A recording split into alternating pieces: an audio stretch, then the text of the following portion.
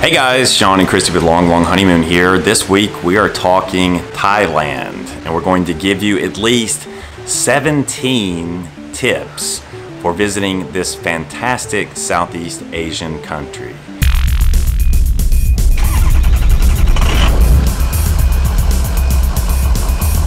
Tip number 1, watch out for the monkeys. Monkey jumping! Monkey jumping! 1, 2, 3. Now you understand why we cannot be too close. That's right, when you're visiting certain rural areas in Thailand, you will see some wild monkeys. Remember, these monkeys have opposable thumbs. So when you visit these areas, make sure that you have sunglasses or anything that is loose on your body, like tucked away in a zippered area, or wear one of those like straps around your neck with your sunglasses so they can't jerk them away. All right. Monkey selfie. I know. Also, if you have a cell phone, have some sort of like pop socket or strap on it where you've got a good hold on it, because we've seen them take phones out of people's hands. We did see one Russian lady lose her sunglasses. The monkey snatched the case out of her hands, jumped back over a ravine, and then dropped everything into the ravine. Those glasses were gone.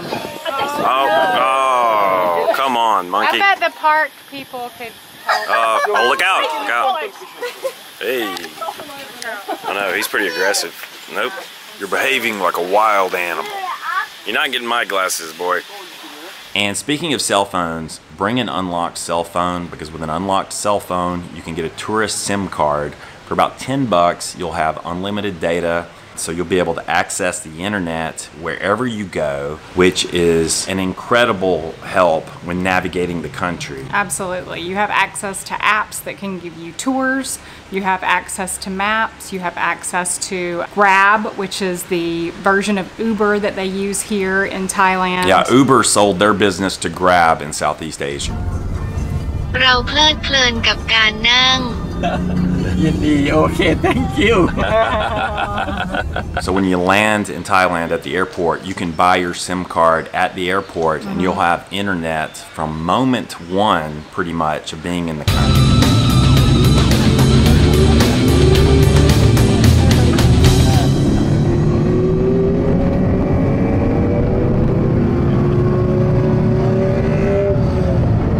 So in addition to using Grab to get around Thailand, there's a lot of great sort of public transportation possibilities. If you're in Bangkok, you want to ride the Sky Train. It's fast, it's cheap, sort of like a subway train, except it's above ground. They actually do have a subway as well, so depending on where you're going, you might need to take that instead. But they're both really cheap, they're super easy to use, they're fast, you don't have to worry about traffic, so definitely look into that. If you're traveling solo, you can actually hitch a ride on the back of a licensed motorcycle. Sort of like a moped taxi service, and you'll see them everywhere. So if you're traveling by yourself, that's definitely an option. If you're not traveling by yourself and you're in a group of 2 to 4 people, you can also hail what is called a tuk-tuk. It's sort of like a moped with like a little cart on the back that usually holds around 4 people, sometimes fewer, sometimes more, depending on the layout. But those, you know, can weave in and out of traffic similarly to a moped and get you where you want to go a little faster than a taxi a lot of times, and it's usually cheaper. Yeah, we've had some interesting experience with tuk-tuks. As far as it being cheaper, it will depend on your negotiation skills, because sometimes the price will start up here and you can counter offer and negotiate it down here. There's no meter on a tuk-tuk, so you agree on a price with the driver before you get in. Central Vegetable Mall. Central. Don't wait and negotiate after you get to where you're going. So just make sure you negotiate before you step inside. If the price isn't what you're willing to pay, just say no thanks and walk away. You can also ask in your hotel what to expect price-wise for wherever you're going to be going that day, and they'll usually give you a general idea. 100 baht, 150 baht, 200 baht, 50 baht, you never know. And by the way, at the moment of making this video, the currency conversion for Americans is about 30 baht for $1. Dollar goes a long way here. You can get a nice meal in a street market, more about that later, for 60 baht, so a couple of bucks. Yeah. And it's really good food. And a tuk-tuk ride might cost you 150 to 200 baht, so that could be, you know, $5, more or less, depending on what you negotiate. Now, we have had pretty much no problems whatsoever anywhere in Thailand with regard to interacting with other people, except a couple of tuk-tuk drivers. There are a couple of little scams that run in Bangkok. One of them is called the Lucky Buddha scam. They want to take you to see the Lucky Buddha, and there's no Lucky Buddha. Basically, they're going to take you there, they're going to tell you, oh, it's closed today. And instead, they're going to take you to some market where they want you to buy clothes or buy trinkets or whatever, and they basically get a kickback from the people that own the market. It's not dangerous, it's just a waste of your time. So if somebody's trying to take you there, just say no. Depending on where you are, there are different transportation options. We're in Chiang Mai at the moment, and here they are famous for the red cab or the red truck. It's also called a song tu, I believe that's how you say it, which translates roughly to 2 benches, and that's because it's basically 2 benches in the bed of a pickup truck with a roof on it. They have a set price on the outside of the truck that says 30 baht per person currently. Basically $1 per person. It's a great deal. There's no set route. Flag one down, or you will find one parked on a street corner just waiting for people. You talk to the driver, you tell them where you want to go. Could we go to Wat Crossing? Wat Crossing. Yeah? Okay. And if he agrees to take you, you hop in the back, you ride to the destination, you get out, you go to the window, you pay him your 30 baht per person, and you go on your way. Now, if you're wanting to go somewhere outside the city, it may be more than the standard rate, and again, negotiate before you get in so you know what you're paying before you take off. I like them. This is Sarah from Kathmandu, Nepal. Kathmandu, Nepal. Yeah, I got my pants. Thank you, Sarah. You're tough. You have a hard bargain. Very tough, but fair. You happy, right? But very nice. Are you happy, right? Well, I'm happy. I guess I'm happy. With regard to making transactions, we have typically been using cash, and you need to, before you leave the United States, notify your bank and or credit card company that you're going overseas, so that they don't freeze your account when they see transactions coming in suddenly from Southeast Asia. If they know you're traveling, you can just go up to an ATM machine here and you will end up paying a fee, but you take out some money from the ATM and you've got walking around money for cash. Now, of course, in many business establishments, you can use your credit card. Visa, for example, is accepted in most of the major businesses here. Yeah, but if you're going to a street market or a food market, then you're going to need cash.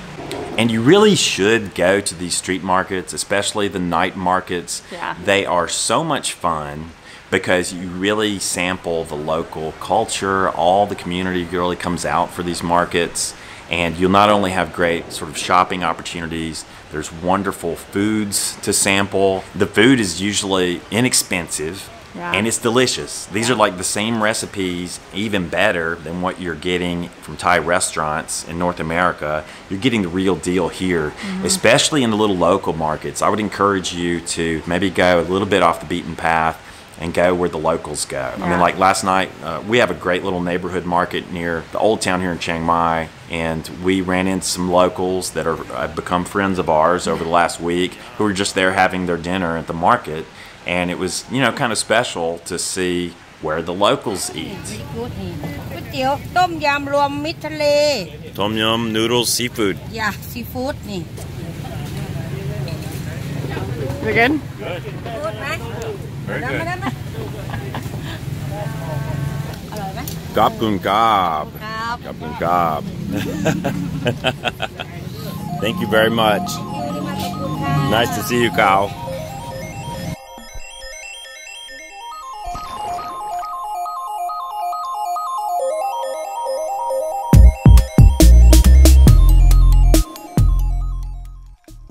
The other thing that we would really recommend is booking some excursions. Book with a company that has good reviews online, and you'll sort of know what you're getting into before you go. But it's a good way to have someone that is a local give you a tour of whatever area you're wanting to see. We did a rafting trip, we went to an elephant sanctuary, we did a cooking class which included a visit to the food market, And that was really interesting because we had our own personal guide that took us through the food market, sort of explained different foods that were being prepared, fresh, and ingredients that they were selling as well, and sort of telling us a little bit of the history of Thai food and what they use and why they use it. And then also some of the delicacies that they eat that, you know, we think is unusual or, you know, strange or what have you, but to them it's just, you know, what grandma made 50 years ago. Okay. Small bones you can eat. Like my sister, they love the head part of the fish, all the fish. Yeah. They eat the eyebrows, you know, like everything. Right. And so it's really interesting to learn more about that from somebody who's grown up in the culture and knows it firsthand. And with regard to the food, there's plenty of pad Thai, there's plenty of tom kha gai soup, there's plenty of all of those Thai recipes that you already know and love. There are also some pretty unusual foods here that are pretty exotic to our North American taste buds and stomachs, and I would encourage you to sample some of those. Now, we have not eaten every single thing that we saw fried and served up on a platter, but we have tried some unusual foods here. For example, I was pretty proud of myself because the other night I ate my first ant eggs. That's right. We ate the eggs of ants. Put it in your mouth. Well, I like eggs. Just pop it inside. Oh, wait. Just pop inside. It's not more flavor. It's weird because if you think about it, it's Pretty good. Best ant eggs I've ever had. It's good, right? It's like Yeah. pop inside, juicy. Oh yeah, it is like corn. Yeah, and juicy. Pop inside. How were your ant eggs? It was like corn. And imagine if you deep fry it an omelet. Oh, that'd be good. Omelet with like metallic popping texture. It's nice. Yeah, they were actually really good. They're a delicacy here. Pretty expensive, really, because Yeah. to harvest these ant eggs, they have to climb up into trees and retrieve the eggs. Yeah. And I know it sounds utterly appalling, but if you didn't know what it was Yeah. and somebody sprinkled them on your salad, you'd think that tasted pretty good. So apparently we could get the insect sampler platter for 50 baht. So I think we're just going to pick one. The most delicious insect we can find. Big crickets. My first cricket. Ready? Here goes.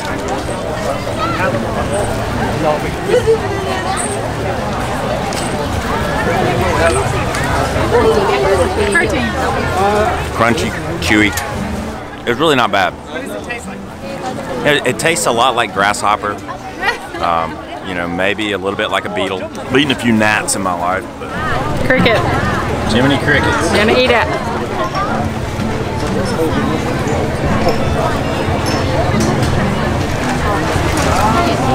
Doesn't really have a taste. No. Really. It's almost like if you ate like a crunchy oat or something. You know, it's sort of like, tastes like nothing. It would taste like whatever seasoning you put Whatever seasoning you put on it is what it would taste like. I had some cayenne pepper, some good Cajun seasoning. They'd probably be pretty tasty. Yeah, Cajun crickets. Now you're talking. We could now survive in the wilderness if we had to because we can eat crickets and ant eggs with confidence. That'll make a good salad. Big fish. Big fish. Bye bye. Bye bye. Kopum kap. Kopum kap. Wow, really good. Is it okay? I'm learning. Kopum kap. Bob Marley. Bob Marley. Rock and roll. Yeah, rock and roll. Reggae. Reggae. Wow, just to do. Do. And with regard to local culture, I also encourage you to talk to locals. Yeah. Two handsome men. Okay. Same. That's right. Because for me, some of the most special experiences that we've had on this trip have been just interacting with tuk-tuk drivers or canoe guides or the tour guides Or just the ladies at the massage parlors. or the people in the market. A lot of people will speak at least a little bit of English. They like to practice their English. If you can learn a few phrases in Thai, that goes a long way. They appreciate that you're making an effort to speak a little Thai. Nobody expects you to be fluent. Sawasdee krab. Krab. สวัสดีครับ Sawasdee krab. Sawasdee krab.แมนผู้แมน Men. Sawadee krab. Sawadee krab. Sawadee krab. Sawadee ka. Sawadee krab. Krab. Krab. And you don't expect them to be speaking the Queen's English necessarily, but you can communicate, and those are just really special memories, I think, just talking to locals. We met some really, really nice people. They want you to love their country, and if you express how much you've enjoyed it here, that makes them happy, and it just makes for a great experience.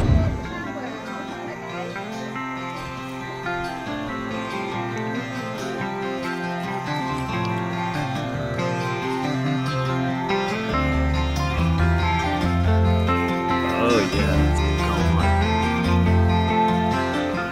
you like that, though? One of our favorite excursions, as Kristy mentioned, was an elephant sanctuary. And we would encourage you to look for elephant sanctuaries if you decide to do this activity that are treating their elephants in the right way. Where they're truly sanctuaries for the elephants, not somewhere that's going to make them perform tricks or take you on a ride.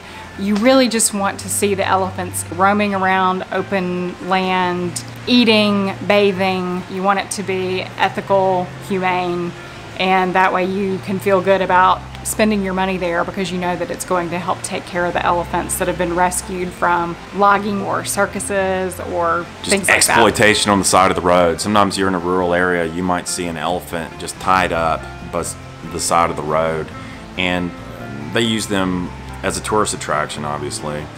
But when you go to one of these sanctuaries, for me, it's more than enough just to be close to the elephants, to be able to walk up and interact with the elephants. To be able to feed it a banana. To feed them bananas, to give them a mud bath, to bathe them. It's really special just to be able to spend that time with these incredible animals. So I really encourage you to do that. That's been one of our favorite activities so far. And be wary of other things that you can do here that may not be the greatest for the animals. Be careful about the excursions that you choose and make sure that they are bettering the country rather than bringing it down.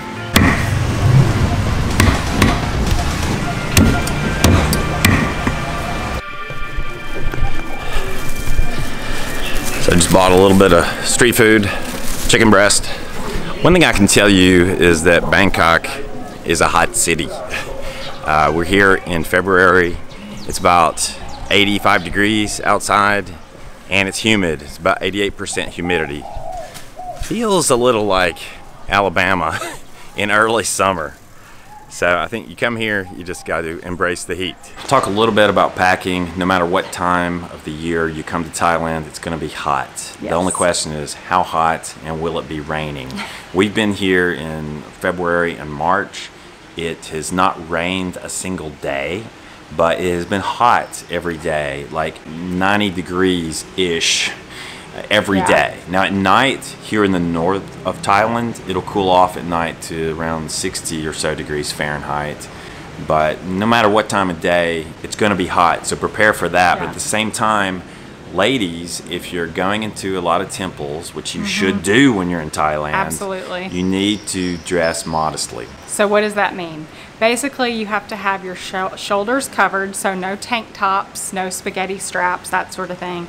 And you can't wear short shorts or short skirts. So it needs to come down to the top of your knee. If you happen to be wearing shorts or you happen to be wearing a tank top, a lot of temples will have wraps that you can borrow while you're touring, but you have to keep it on out of respect, or you can just bring your own. Or the other option is you can buy some fun flowy pants that they sell here, or these sort of wraps that you can buy, and they're super cheap on the street. You'll see everybody wearing them because once you get here, you'll be like, wow, those pants are cute and they're flowy and lightweight, and I'm not going to be as sweaty in that. So you'll end up wanting to buy some. So leave a little room in your luggage to buy some of these fun little pants and wraps because you'll end up buying them anyway. And that way you'll have proper attire to go into the temples.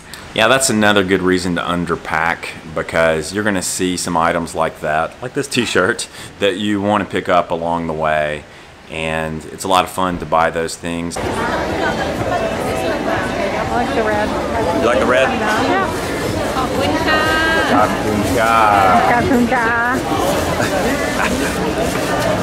Roll Tide.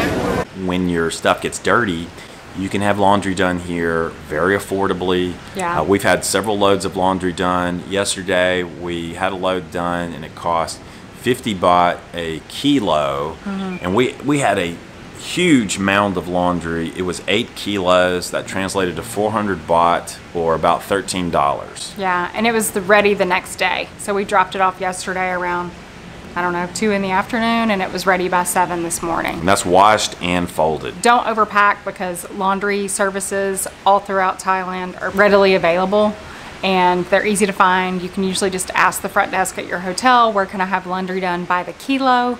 Because if you just say you want laundry done, they're going to want you to send out your laundry with them, and they charge you by the piece. So it's going to be a lot more expensive.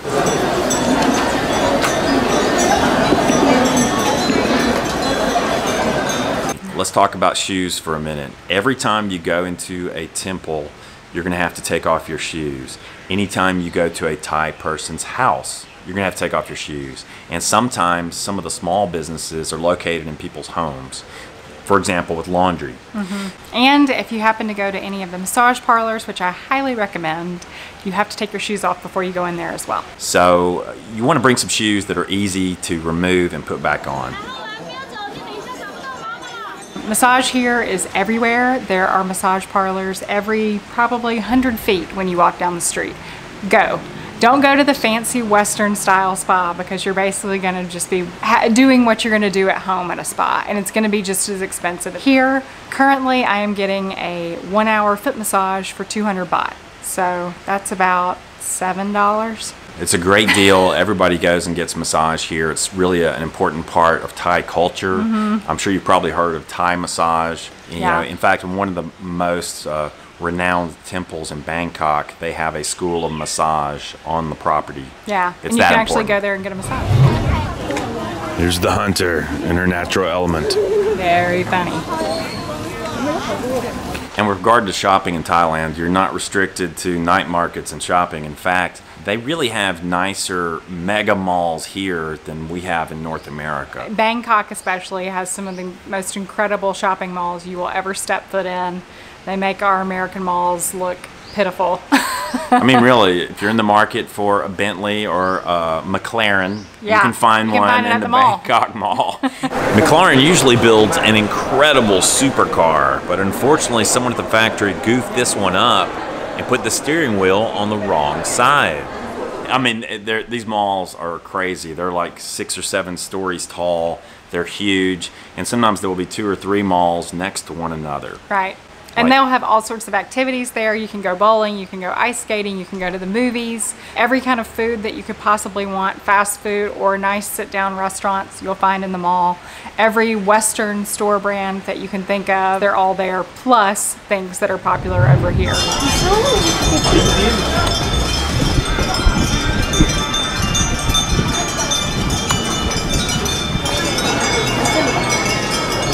I wanted to wrap up by telling you some of the sites we found helpful traveling around Thailand. Yeah, Goda is a great place to book hotels. They just have more choice of the Asian hotel chains and local hotels. A lot of the hotels here are independently owned, so they're not going to be like a Hilton or a Marriott or that sort of thing. They're just going to be small independent hotels, and there are a lot of great ones to choose from, and Agoda has most of them at really great prices. We've also booked with Orbitz. It's very popular in the US, but they do have listings here. I would say there's probably more listings that are going to be more Western style hotels, but it is an option to use. Next stop, Thailand. As far as booking flights, I recommend AirAsia. They are sort of like the Southwest Airlines of Southeast Asia, and so you can book cheap direct flights to a lot of places around the country. You can also check out a site called Cheap O Air. So it's cheap, the letter O, and then air. And they have flights from AirAsia, Bangkok Airways, Thai Airways, and you can sort of compare prices and routes and that sort of thing. TripAdvisor will give you lots of detailed information on different hotels, different excursions, different parts of town to visit, restaurants, any of that sort of thing.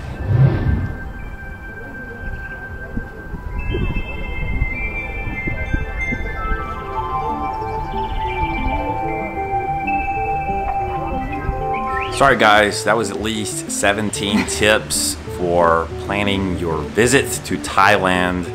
It's a fantastic country. You've got great food, just warm, friendly people, incredible culture and history with all the different Buddhist temples to visit, natural beauty from the coast and like down Phuket Island, the PP Islands, all the way up to the northern area with the mountains. We've gone whitewater rafting. We've done a lot here, and I still feel there's more to do. A lot more to do. We really love Thailand and would encourage anyone to pay it a visit. All right guys, if you enjoyed this video, please be sure to subscribe to our channel. If you haven't yet, give this video a thumbs up, share it with your friends and family that might be interested in visiting Thailand, or they just want to see what we've been doing. Yeah, rest assured we will be back with our Airstream doing Airstream travel soon. But remember, 50 years ago, Airstream founder Wally Byam led Airstream caravans around the world. Airstreaming has always been about international travel. We can't personally afford to lug our Airstream with us everywhere we go, not without Airstream sponsoring us or something. So Airstream, if you're listening, but we're gonna be back talking about sort of hardcore RV topics soon. Big snake. Big snake in here. And we will also roll out some dedicated videos diving a little deeper into the Philippines and Thailand and showing you in detail some of the things we've experienced in Southeast Asia, because these experiences have been really special and we want to share them with you. Yeah, we appreciate you guys tuning in and watching. Leave us a comment down below if you've ever been to Thailand. What was your favorite thing? And if you haven't been, why would you want to come and what would you want to see? Let us know. Until next time, guys. Lo-lo-ho. Lo-lo-ho. Thank you so much. So much fun. Pleasure. It was a pleasure. We are students from Chiang Mai University. Yes. Thank you. If you liked the video, give it a thumbs up. If you disliked it, give it a thumbs down. Feel free to leave a comment. And of course, don't forget to subscribe. So you are with Chiang Mai University? Yes. Yes, and you're asking some questions about Chiang Mai becoming a World Heritage Site. Okay, as a tourist, how can you promote Chiang Mai? I will promote Chiang Mai through my YouTube channel. We'll be doing videos about Thailand and especially about Chiang Mai. And I've just seen so many beautiful places here in Chiang Mai since I've been here. So many beautiful temples, met so many wonderful people that I really want to share it with the world. Thank you so much. Thank you. ขอบคุณค่ะ Thank you. Kobum Kab. Kobum Kab.